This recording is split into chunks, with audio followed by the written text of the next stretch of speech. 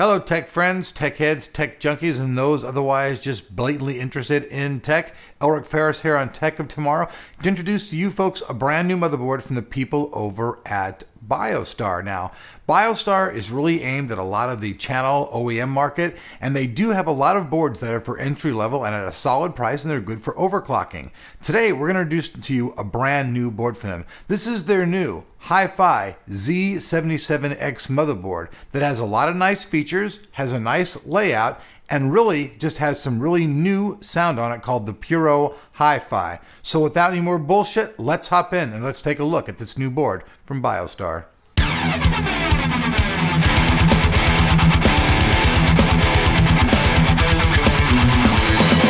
Alright folks, so first off we can see this motherboard is a standard ATX form factor board.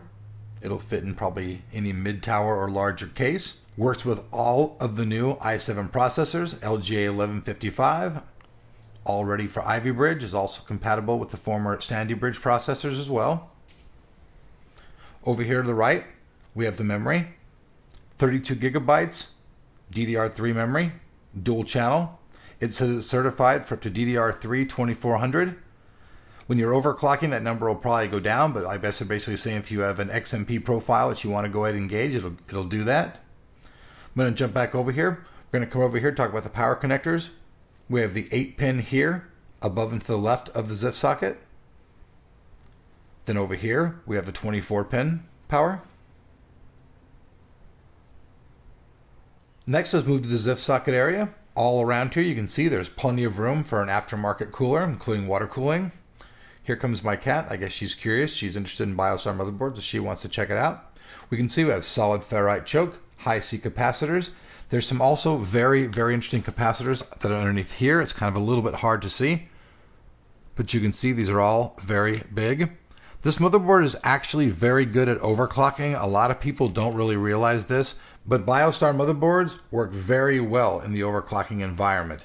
The BIOS has actually been readjusted on this motherboard, and so it should be very, very stable and great for overclocking. Now let's move down to the bottom of the board and let's take a look at our expansion as far as PCIe goes. We can see we have 1, 2, 3 of the PCIe 1X slots. Then we have 1, 2, 3 of the PCIe 16X slots. Now these will either run in 16, 16.4, or they will just run in single 16 depending on how you're running them, which means if you want to stick a card down here by itself, it'll run 16, by itself here, or you can just run two of them in 16, which is pretty cool. Now let's talk about the fan headers on the motherboard, and this is somewhere where I kind of feel that the people over at Biostar have really failed, and I think you guys are going to agree here. There's only two fan headers. One up here above the ZIF socket.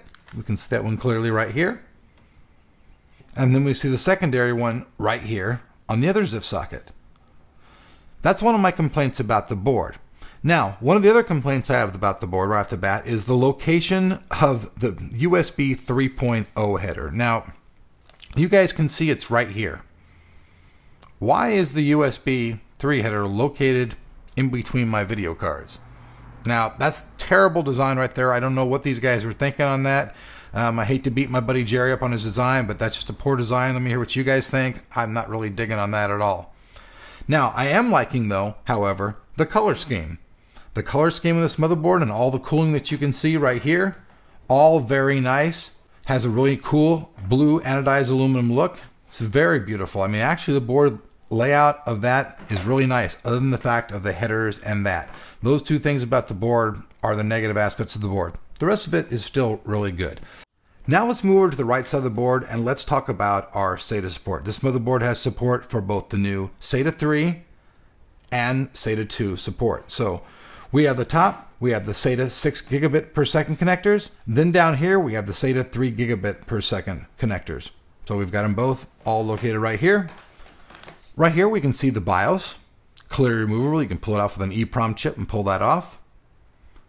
Down below that, we have the meter, which is going to give you your error codes. So there'll be a bunch of little signals on here. If you have any kind of failure on the board, a little error code will come up. You look in your manual, it'll tell you what's wrong with your motherboard, and then you can try to fix that problem.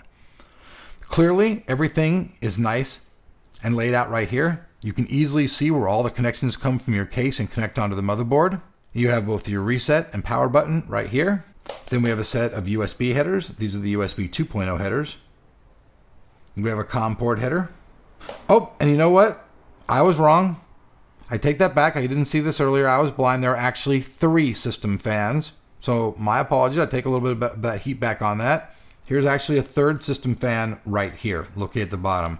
There should be a little bit more, but 3 is not that bad. So I retract my former comment when I said that was a bad thing, because there were actually 3 of them. That was my bad, not theirs. So move around the side of the board. Now here's where things start getting really exciting. Over here you guys can see it says Puro High 5 or Puro High 5. Well, that's something very interesting. That's right here on the board. Hi-Fi cap, Hi-Fi resistor. You guys can see all of this is totally segregated away from the rest of the motherboard. Nothing is connected in here, nothing's in here, nothing at all. This helps ensure that none of the electronic noise that you get from the motherboard is being translated into the sound components whatsoever. And this is going to be something very exciting, and we're going to be doing another video strictly on the sound of this motherboard. Underneath here is their chip, part of their power. Now let's talk about the last thing on the motherboard, the rear I/O. I'm going to flip it around. We have a standard legacy keyboard port.